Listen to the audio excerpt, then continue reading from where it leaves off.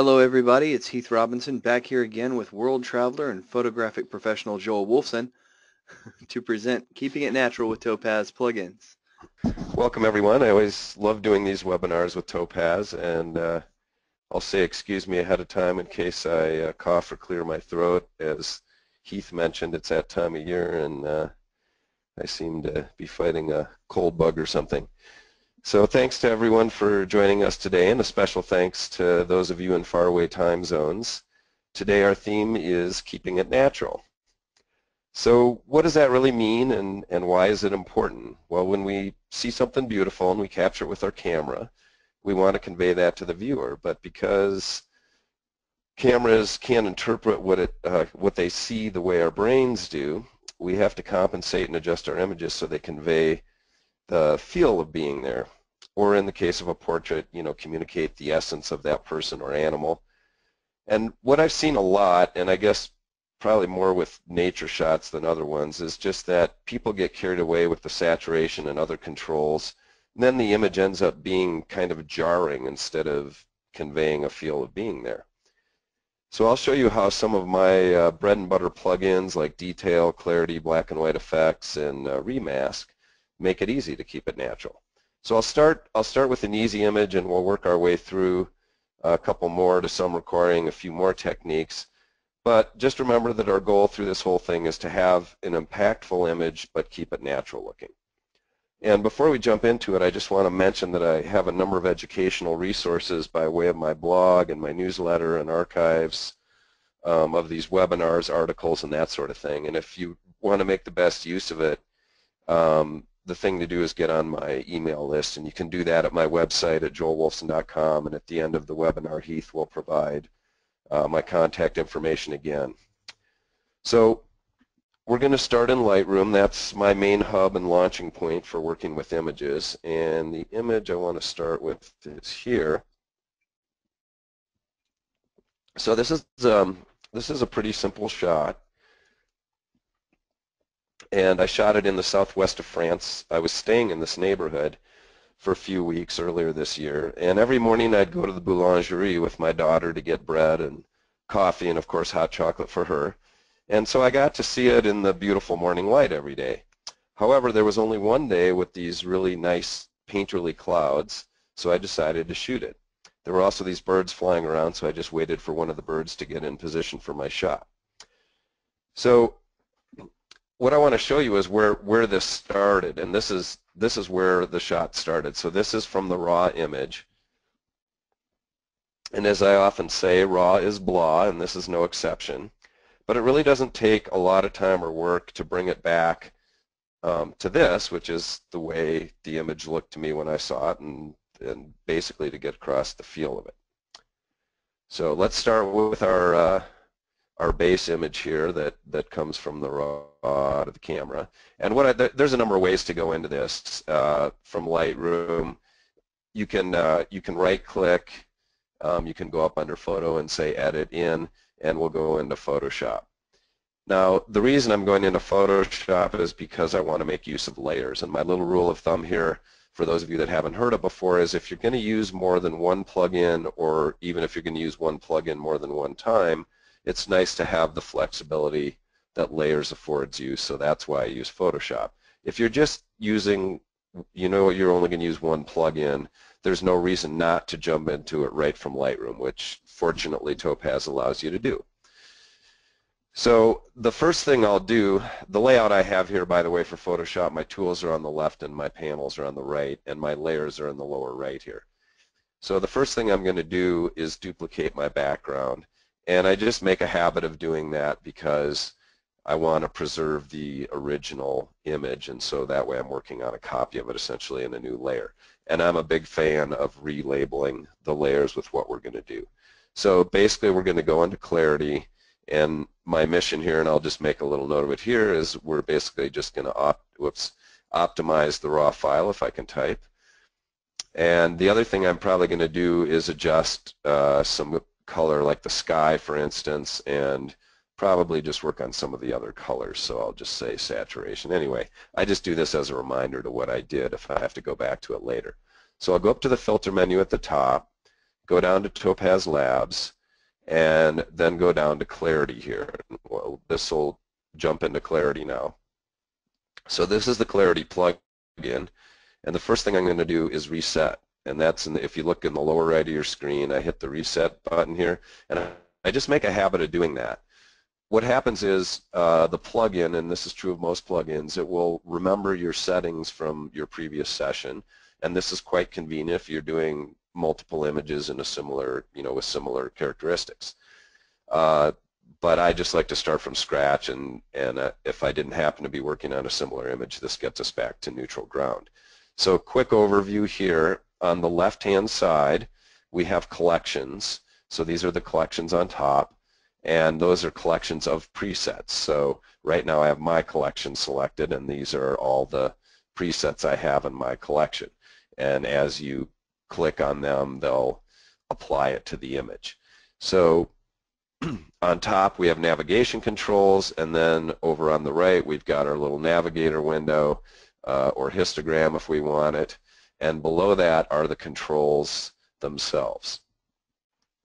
Now the real power of this program is this panel here called Dynamics under the major heading Clarity. So Dynamics and actually tone level too.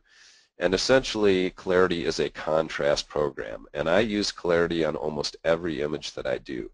It really, by allowing you this really tightly controlled options for contrast from micro through high contrast, you can really get a nice sense of depth. And it really, I used to do these complex actions in Photoshop with multiple steps and using different modes, and it was kind of complex. This really simplifies it. It's a lot faster, it's a lot easier, and it's just nice and simple to understand and use. So it starts with micro contrast, which is just areas where one pixel doesn't have much difference in contrast from the other, so very minute differences in contrast, and they're pretty well labeled going up through low, medium, and high contrast. And by adjusting these sliders you can get various effects. So I'll zoom in just so you can see. So we'll go to one-to-one here, and if you haven't used this program before, you can just play around with these sliders. I'll move it all the way to the right so you can see what it does. That's overdoing it. We're already getting into the sort of grunge territory here. And really what I'm looking for is a more subtle increase in contrast. So that's the micro contrast slider. And I'm just going to move all these up just a little bit. The micro, the low, and the medium. And what I'm looking for here is just to kind of tweak that sense of depth. So you can click up here to look at what your original is, and then look at the processed version. So that's the after. A shortcut to that is the spacebar key. So if I hold down my spacebar, there's my before image, and I'm holding this down a little extra long because I know there's probably a delay on your end. And there's my after image. So right there we've already got a nice sense of depth. A lot of times when you add contrast, you're increasing the darkness and the lightness. Let me go back to our overall view. And so what happens is by the time you get to the high contrast slider, most of the time I'm going to put that, or in general you're probably going to put that more in a negative direction. And it isn't going to have a big effect in this image. We don't have it super bright whites and super dark darks, but let me see if I go back to 0, you can see a little difference in there. So when I take the highest contrast areas and bring them to a negative, it brings back our shadow detail a little bit, like if you look up under this overhang. So that's pretty good now. The only other thing I might do is, what's nice is this tone level thing. So after you go through here and adjust all this contrast, sometimes because you've increased contrast, you need to bring back your shadows a little bit. So I usually boost the black level just a bit. So I'll just bring it up here maybe in the sort of 15-ish range, and if you see in this overhang here, you can see where it brought the shadow detail back a little bit. And I think that's probably looking pretty good. The other nice control along the right here is if you go down to hue, saturation, and lightness, you can tweak your colors a little bit. Now generally when I'm optimizing a raw image, I bring the overall saturation up just because that's one of those areas where, oops, I'm on the hue, my apologies. Let me zero that out. I go to the saturation button here in the middle and then go down here and bring the overall up to, I usually do it around 7 or 8 for sort of reviving a raw image. I mean, raw images have to be processed. They come out of the camera looking very lackluster and certainly not like what you saw when you were there. So now we're really close to having this image back to the way it felt when I shot it and still maintaining a natural look to it. The only other thing I want to do is some more adjustments in this hue, saturation, and lightness. So one thing is the sky. The sky to me is looking a little bit cyan and not as blue as it should. And so what I'm going to do is go to the hue slider here, and then here's my blue slider. And if you want to make sure you're on the right slider, just move it to one extreme or the other, and you can see, now I don't want a purple sky and I don't want a cyan sky, but I want to take some of that cyan out. So I'm just going to tweak it, just move it a little bit to the right and bring a little bit of that blue hue back. And now I'll go to saturation, and when the light was hitting this facade in the morning, it was direct sunlight, so it just had a little more vibrance to it. And so I'm going to use the saturation control. And instead of doing the overall, I don't want everything to get saturated. I'm just going to do it individually by color. So this facade is kind of orange, and these outlines on the windows are kind of reddish. So I'm going to bump the orange saturation up a little bit to, just maybe 5 or 6 or somewhere in there, just a little bit to kind of bring back the color that I remembered. And the red is going to affect around the windows. Again, I can bring it to an extreme, and you can see that it's just isolating those reddish colors, but obviously I'm just looking for a more subtle touch here, so somewhere in this range, just around 10-ish. So the only other thing that I see here that I'd like to do is the sky was a little more blue than this. And this is a fairly common thing, right? The sky is generally a much brighter value than something you're shooting outdoors, and so it's fairly common that we want to darken our skies. Now most people are going to run to the saturation control. I like to go to the luminance, which is the brightness, and just bring down the brightness of the blue. And again, you can see, you know, we're making sure that we're in the right area. And I'm just going to bring it down just a hair, like maybe 9, 10, somewhere in there. And now, to me, this all looks natural. So, and it's also the feel of it. Remember, we're trying to have an impactful image and get the feel of what it was like, but keep the thing looking natural. So I'm going to hold down the space bar. There's our before, the sort of lackluster raw as it comes out of the camera. And there's my after, which is the way this thing felt when I looked at it. So I'm going to say OK, and as you can see, that was pretty simple. We have almost all the controls we need right there in Clarity, and it's here in this layer. If you click on the eyeball in Photoshop, that turns off that layer, so this will give us a little before, and there's an after. Now there's only one more thing that I really want to do with this, and that's to sharpen it.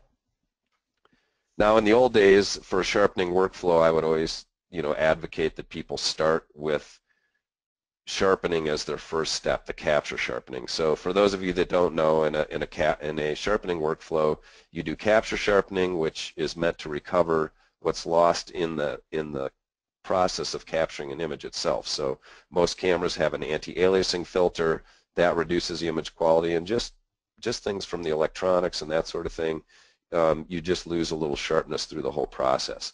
Even if your camera doesn't have an anti-aliasing filter, which this one doesn't, I like to use cameras that don't have them, you still lose a tiny bit of sharpness. So what I'm going to do is duplicate this layer, and I'm going to use Command J, which would be Control J on a PC. I'm going to relabel it, and we're going to call this Detail, which is a good way to do your capture sharpening. And to finish up on that sharpening workflow, after you do capture sharpening to recover what was lost from the camera or a scanner if you're scanning an image, then the next thing is called selective sharpening or creative sharpening, and that's just if you want to add a little extra sharpening to specific areas to supplement what's already there. and then you use output sharpening for whatever kind of output you're doing. And the last one is just more math. So I'm going to do detail, and I'm going to say sharpen, because we're just going to do an overall capture sharpening here. And this is pretty easy. Go into filter, Topaz Labs. We're going to go into detail.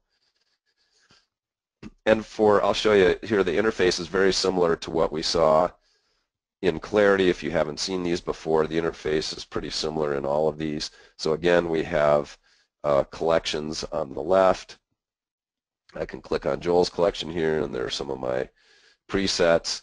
And then the controls are on the right. So the crux of this program, it's going through all the previews there, is the detail enhancement. So it divides into small, medium, and large, and then within each of those you have a boost where it deals with the lesser affected details in that category. So in essence you have 6 adjustments, and then you can even break it down to shadow and highlight. If you want to affect, say, just the small details and just the highlights, you can do that. So pretty powerful program. But for capture sharpening, most of the time all I ever use is the small details slider, and you generally want to look at your sharpening at 100%.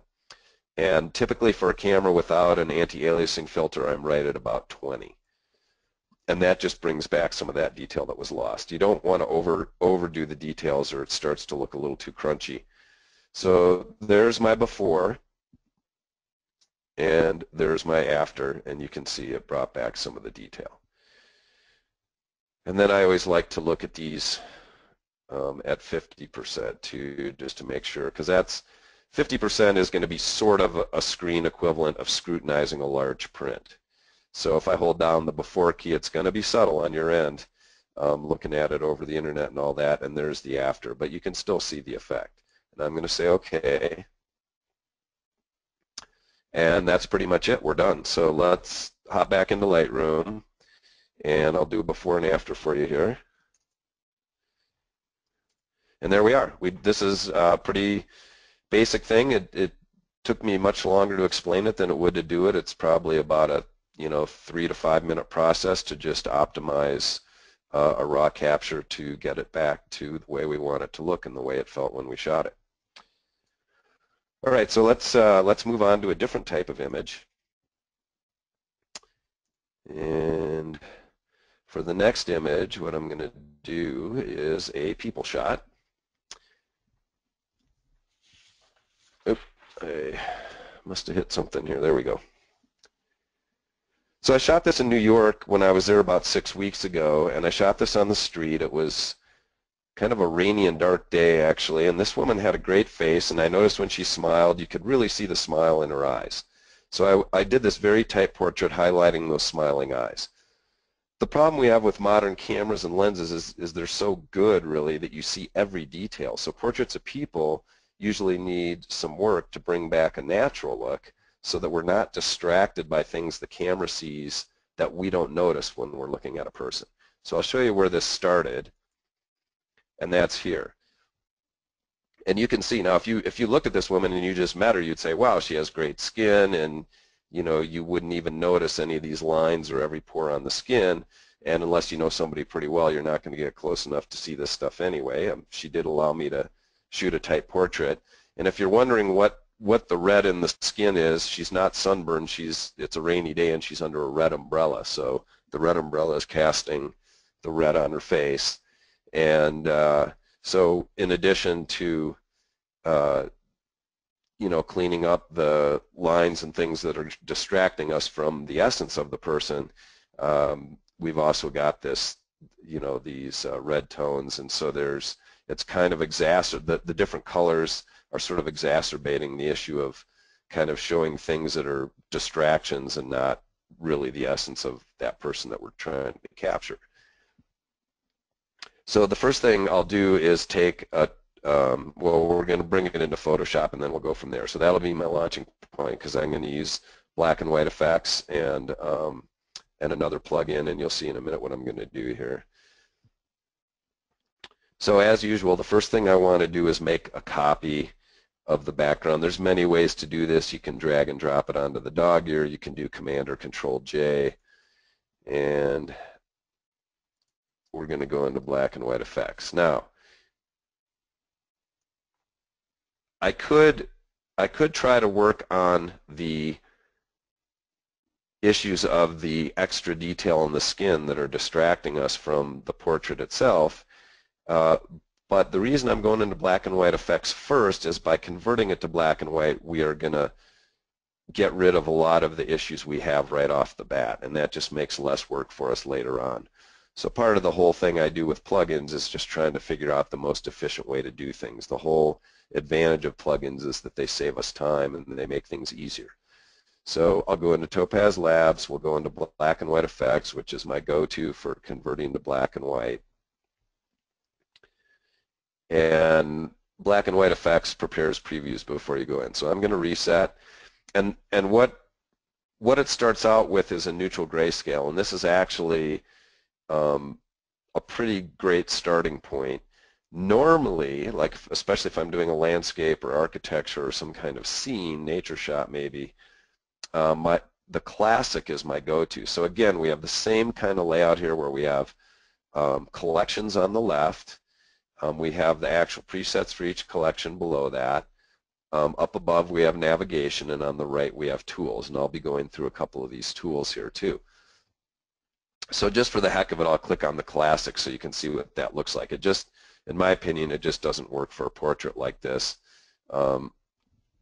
It's accentuating the differences in tonality and exposure, and in this case we actually want to go the other way and kind of smooth those out. So we've gone a long way just by converting it to black and white in a neutral grayscale to getting rid of some of those distractions. So here I'll hold down the space bar, there's the before, the color image, and there's the black and white, and you can see what a big difference that makes just converting it to black and white. So over on the right we have our preview window, and these red buttons are a quick way to apply filters. And they work just like a glass filter would on a camera in the old days with film.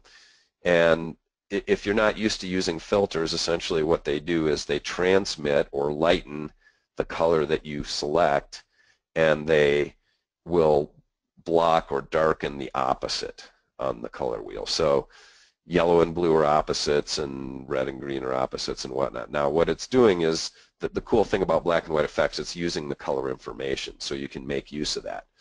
And this woman is Caucasian, well, sort of. I think she was Portuguese or Brazilian Portuguese, I believe. Anyway, it doesn't really matter. It works with a lot of different ethnicities in terms of skin color using this little trick, and that is applying a yellow filter. Now, normally we think of doing that for a landscape, and a yellow filter would darken a blue sky in a landscape, but it also lightens the tones. So I'm going to click on that, and you can see when I add the yellow filter, it kind of evens things out exposure-wise. So and you notice when I do that, down below it opens up the color filter palette here, so that if I want to tweak that, I can increase or decrease the strength of it. So I can bring up the strength and make it lighter, I can bring it down. But the default, I think, was pretty good. But if I uncheck that, you can see the difference. That's no yellow filter, and that's a yellow filter.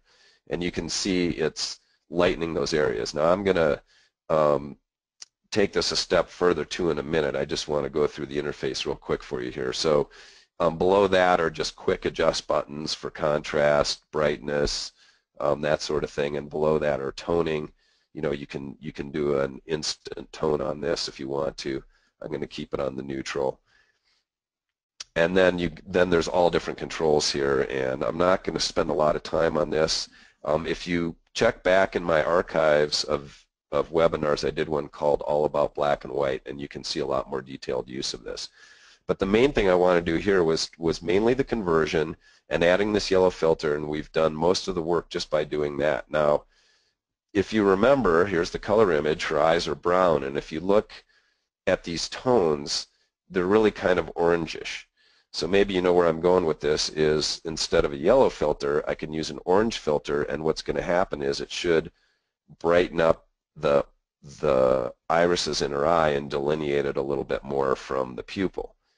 So if I do that, you can see The skin even looks a little better, and we've instantly gotten some delineation in the eyes. So think about using those filters, and like I say, it works on a lot of different ethnicities. I was just doing some the other day. It worked well on portraits I had of black people, of Asian people. So, you know, just give it a try. It kind of depends on the lighting and all that sort of thing, but it's a nice little tool to have in your pocket for these things. So the only other thing I want to do here is the whites of the eyes are a little bit muddy, so I want to bring those up. And although I could do it in another program, I'm going to do it here in black and white effects. So they have this down here. There's all these other palettes, and this one called Local Adjustments is kind of nice. It has a lot of different adjustments that you can brush in. You can dodge and burn and add detail and smooth things and all that, all selectively with a brush. So I'm going to leave it on dodge. For those of you that don't know, that lightens things. Burn makes it darker. So I'm going to leave it on the dodge tool. And what I'm going to do is adjust my brush size here. So let's see. Well, first I'm going to magnify it so you can see what I'm doing. So I'll just do one eye at a time. Now when I bring it up this large, of course you're not going to see this much detail when you're looking at a print. You can start to see some noise in the image. Amazingly, I shot this at a 10,000 ISO, so something I never would have dreamed of with film, but even at 10,000, that really isn't a lot of noise. And if we knock it down to 50%, you can see that's more what it would look like if you were sticking your nose right up to a really large print. So here we are at 10,000 ISO, and there's virtually no visible noise. So what I want to do is lighten the whites of the eyes here. I'm going to leave the opacity low here. It defaults to 25. The hardness is just a feather edge like it is with any other brush tool. And the edge aware is just that. It detects edges. And the higher number you set it, the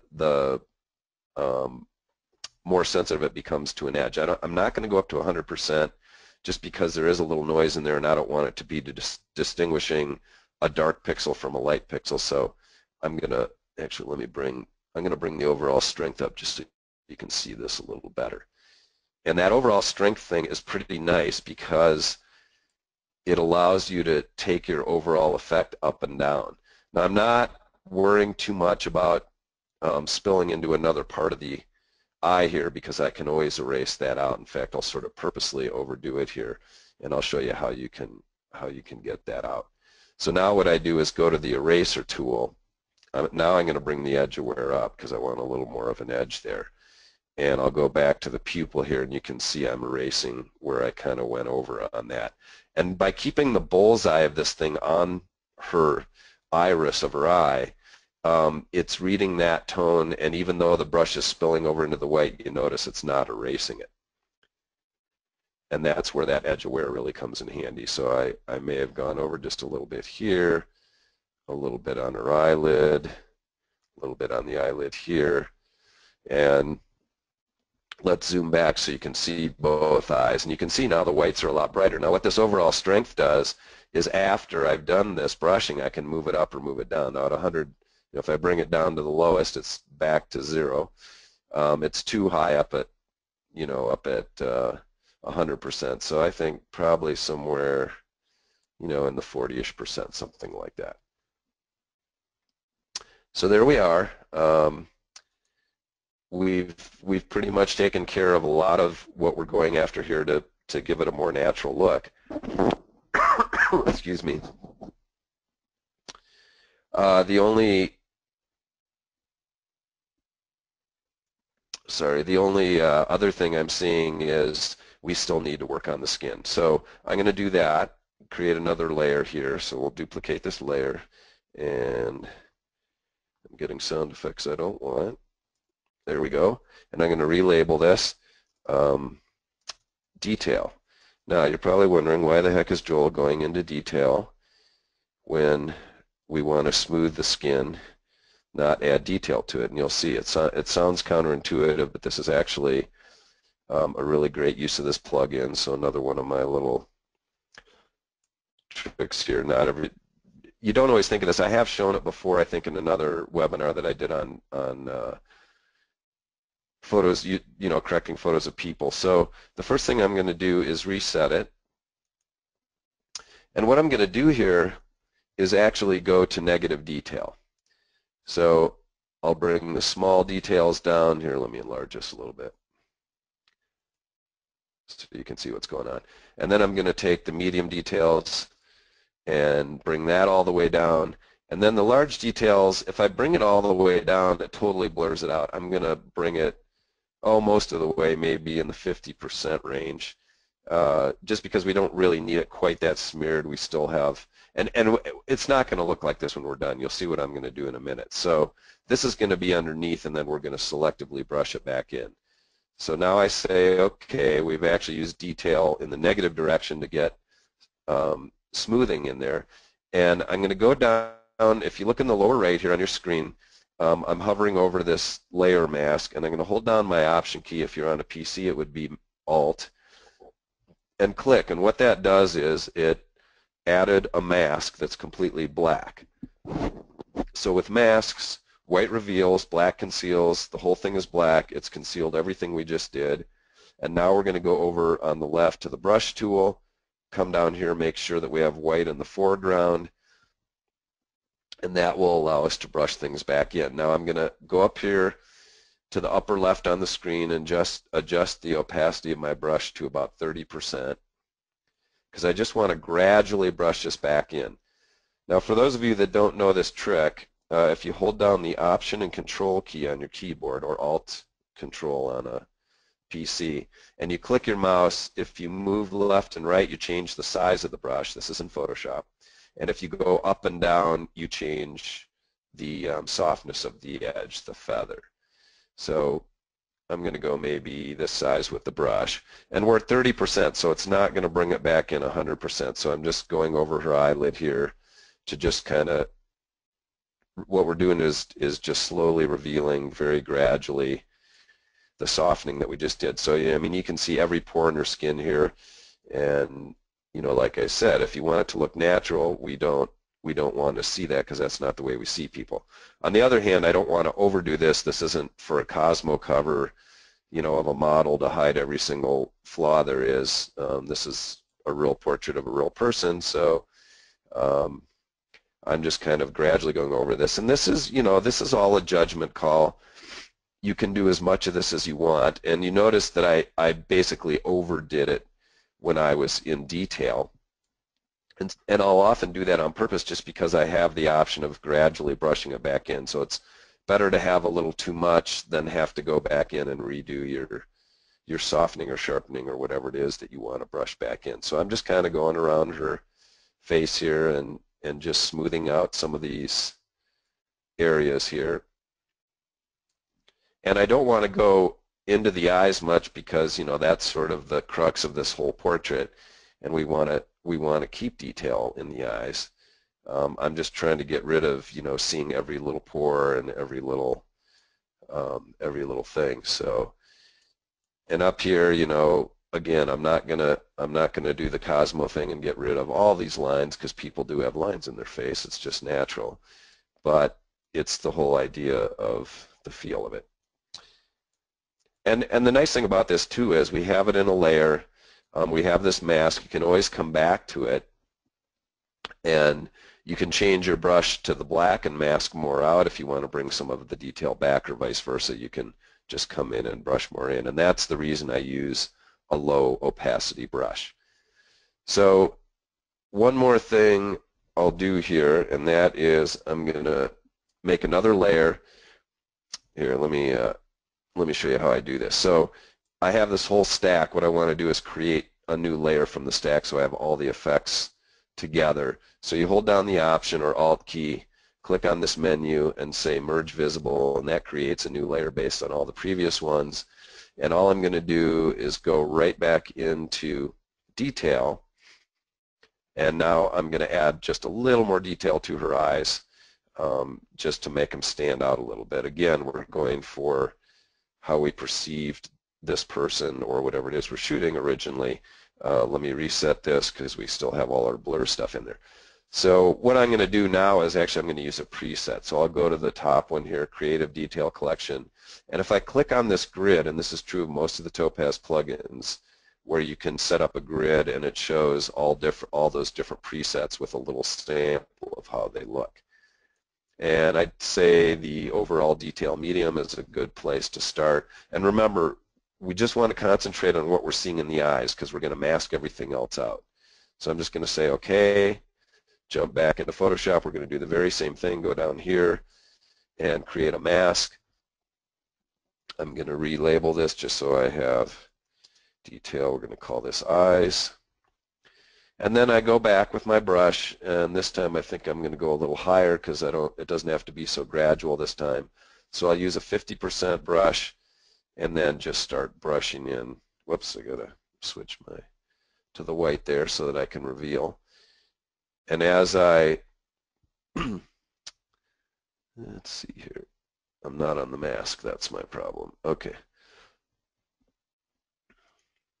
So this is an important thing, and I'll point it out since I just made a mistake here on it, is the little outline you see, that's selecting either the image itself or the mask, and we're working on the mask. So we want to make sure we have the mask selected, make sure we're on the white foreground color, make sure we have the brush selected, and up in the upper left here, I'm at 50% opacity on the brush.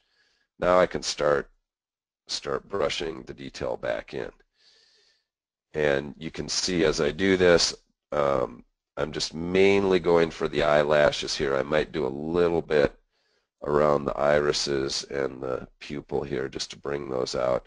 And her right eye is just slightly less sharp than the left eye, so I'm going to brush in a little bit more over here just to make those kind of stand out equally. And there we are. So if I go back over to my layers palette and I unclick that, that's the before on just the eye sharpening only. It is somewhat subtle, but it does improve it. This is our whole starting point right here. And if we go back to, to our finishing point, there it is there. And let's just hop back in the Lightroom and do a before and after so you can see.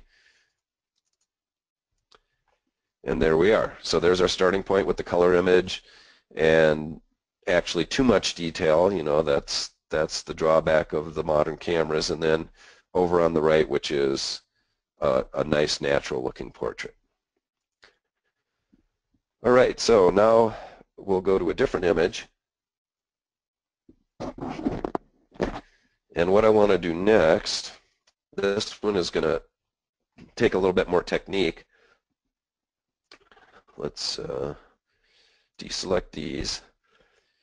So this is my next image, and this is in Tuscany, and this is the view from the village where I base my Villages of Tuscany workshop. And by the way, we still have 1 or 2 spots open if anybody wants an excuse to have a great time in Tuscany. But you only see this view if you get up before dawn, and that's when I shot this, before the sun actually came up. I've shot this valley several times over the years, and it helps to go often to get just the right mist and light. And in this case, I wanted to communicate the feel of dawn with this villa and the village in the background even too, just waking up. You know, the lights are on, things are just coming to life, and this villa just feels nice and warm in this cool mist very early in the morning. These are working farms, and some of them are agriturismos, so people are generally up early, and I just like that really warm feel of the villa floating in the cool mist. I'll show you the one that I started with, and that's here. So this is the raw capture out of the camera, and the challenge here is to maintain that feel. So aside from the raw is blah syndrome that we have in this, it's going to require some selective adjustments to communicate that feel and still help it look natural. So because what we want to do is that it looks really flat right now. There isn't a lot of life to it, so to speak, and certainly not the way it looked if you were standing there. And there's a lot of texture in these farm fields, and I want to bring that back. However, we're probably going to need to do more of that in the background because the mist is just kind of a blanket here, and there's really a lot of texture and detail in there to be had, and you'll see that when I go into this. So what I'm going to do to isolate that is use Remask, which is an awesome program, and it's definitely my go-to for masking. So I'm going to start in Photoshop, and there's my layer, and I'll make a copy of it. And right now, let's see, I think I'll just label this Remask for now. Actually, what we'll probably do is this is going to be, we'll end up going into Clarity. So let's see. But this is where the mask will appear, and we'll first work on the field part. But what I'm going to do is, it doesn't really matter what I labeled it here. I just have a layer selected. I'm going to go into Remask. So Topaz Labs under the filter menu, and then go down to Remask. So as you can see, if you haven't seen this before, Remask looks totally different from the other plugins. And the reason for that is we're not doing any adjustments to an image. All we're doing is masking. And the concept is actually just is simple. The way it operates is deceivingly simple because this program does amazing masking, and it defies its apparent simplicity. So basically, you see there's this overall green cast. Green is for keep, red is for cut. So and then the blue is what they call the compute brush. So that's the transition. And when I'm basically, these are navigation controls, these are the brushes, and these are fills, and I'll show you what those do in just a minute. So what I like to do is I go to the little magnify tool here. I like to work at 1:1 when I'm masking so I can be more precise, and I'm just moving it with the little navigation thing. Here I'm going to go back to the overall so you can see. Basically, we have a pretty obvious line here for the foreground right along here, if you can see that little blue crosshair going across the screen. And so we're gonna use that as our masking line. And I'm gonna adjust my brush size here. So the idea here is you want a brush size that's going to get on both sides of your line, just big enough to do that, and also give yourself a little leeway for doing this. And actually, I'm going to switch to my Wacom tablet because I find the masking is easier to do with a stylus. Now, you know, you can just trace along here, but if you have you can use a shortcut too. If you have a straight line portion here like this, you can just go to your next spot, hold the Shift key down, and click, and it goes a lot faster if you have some straight line portions here. I'm just going to freehand it. Here's another nice straight line portion on top of the bushes here, and basically I just want to make sure that I keep the blue, which is the compute brush, the transition brush, over all of my transitions, like the trees here. And I'll go around these bushes, and actually and what I'm going to do is I'm going to make sure that those are transitions, so make sure they're all covered in blue. And I think if you haven't seen this before, I think you're going to be pretty amazed at what a great mask this does, because there's a lot of detail stuff where, branches of trees and a lot of fine stuff that if you tried to do this mask in anything else, like Photoshop, it would be very time consuming and a lot harder to do. So I'm going to go back to my overall view, make sure I have a complete line. So now this is where I'm going to use these fills. These are like a bucket tool. So red is what we want to get rid of, and the green is the keep. And it really doesn't matter because we're going to use this mask both ways. So I'm just going to cut out the mist for now and leave the foreground, and then I just say compute over here, and it's going to create a mask. Now, I like to use the split view just to examine the mask and see if I need any touch-up. So I'm going to do that. That's the upper right here. You can actually do 4 views if you want. I usually just use the split view. Now, they look the same, but you can choose what you want to do with each view. So on the right-hand side, I'll say keep, so it's showing the part we're keeping. It has that annoying checkerboard pattern in the background that you see in Photoshop. If in the lower left here, you notice I just clicked on this thing that says solid color. Topaz allows you to do, Remask allows you to do a background color. You can do whatever color you want. If I want a different color, I can select one in here. Oops. So the yellow is fine, and I'm going to go back up to 100% so I can take a look at this. And you can see how nice that mask turned out with all these trees and branches, and these are kind of translucent, and it kept all that.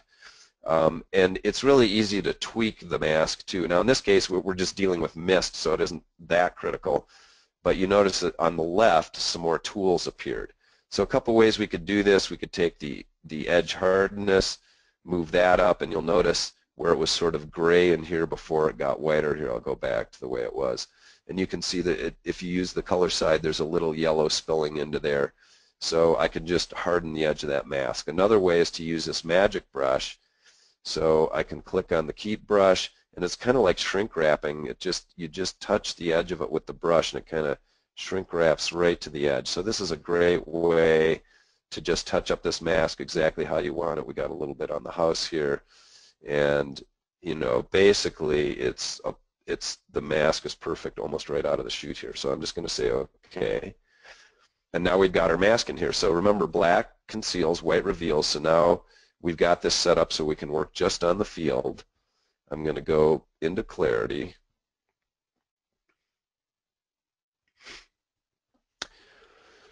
So in Clarity, I'll hit the reset. It looks like we're at our neutral tone here. Now I talked about presets before. If there are things that you do on a regular basis, I encourage you to make a preset out of it so you can reuse those. And whoops. And what I'm going to do here is I have it on my collection, so these are all presets that I've made. And I have these dehaze ones because I just run into that with landscapes.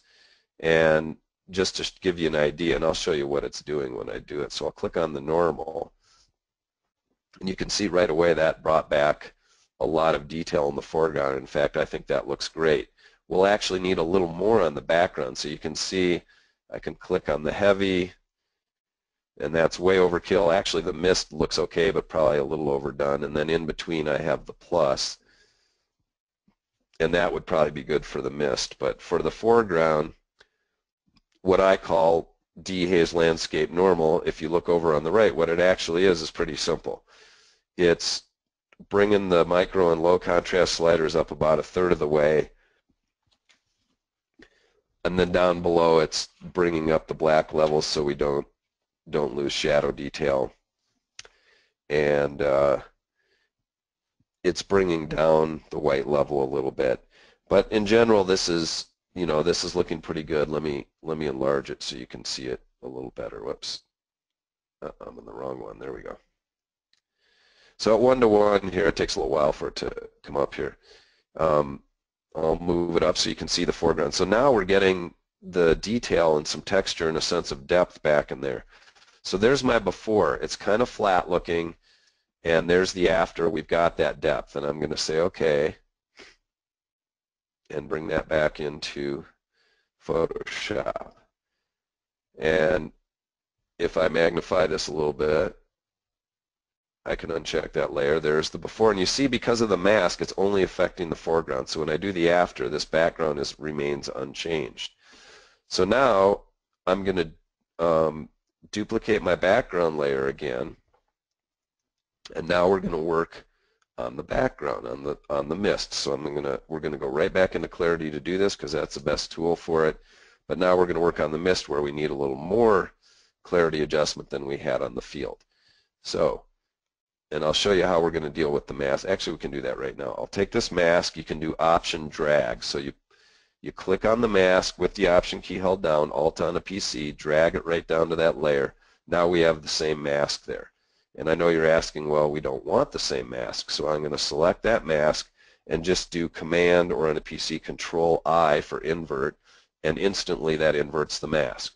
So now we can use this very same mask. We don't have to redo all our work. It's all there. So I'm going to go to, I need to select my image first. Then I'm going to go to Filter, Topaz Labs, Clarity, and we'll jump right back into Clarity. I'm going to reset it. This time I'm going to go for a little more adjustment.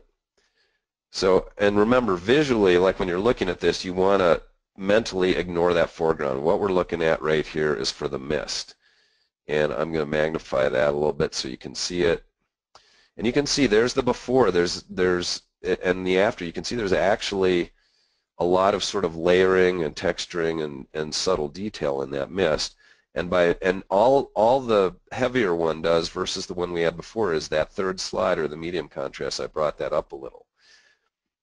Now, you'll notice that in my preset I have the white level to a negative, and the reason I do that is with a normal daylight exposure you're going to start to lose highlight detail and shadow detail, so that's why I boost the blacks and bring down the whites. But in this case we don't have any extremes, and if you look at the histogram, in fact we have a pretty compressed tonal range there. So what I'm going to do is I'm going to bring the blacks back down, and remember we're just looking at the mist, and that's making this look a little better. And I'm actually going to go the other way with the whites because I want to boost that background up a little bit.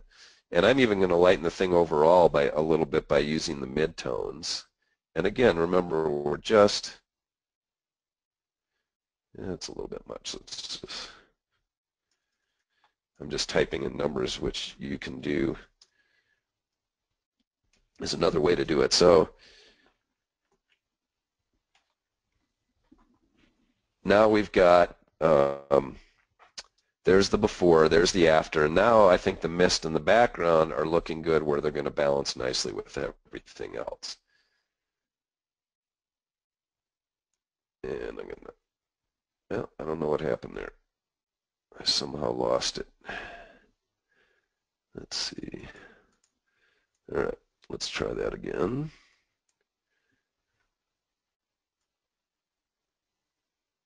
Now we should have our same settings in there from before.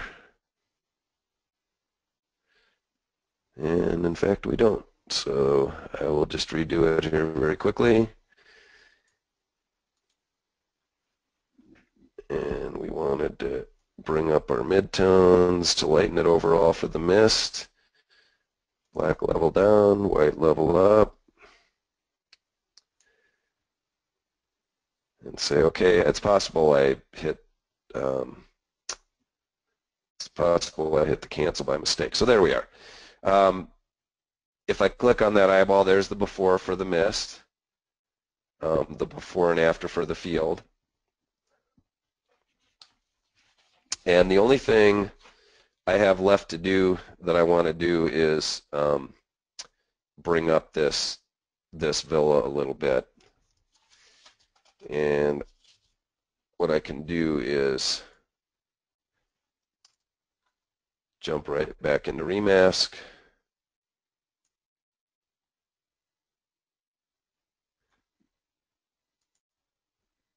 And what I'm going to do is just, I'll go up to 200% here so we can see a little bit because the villa is pretty small in this image. And I'll bring my brush size down a little bit. All I'm going to do here is just outline the villa because what happened is we lost that kind of nice warm glow that I saw when I was originally there. So we're just going to outline the villa here, say compute mask. Oops, I have to do my keep and cut. Compute my mask, and I can use my little magic shrink wrap brush here just to touch it up, say okay.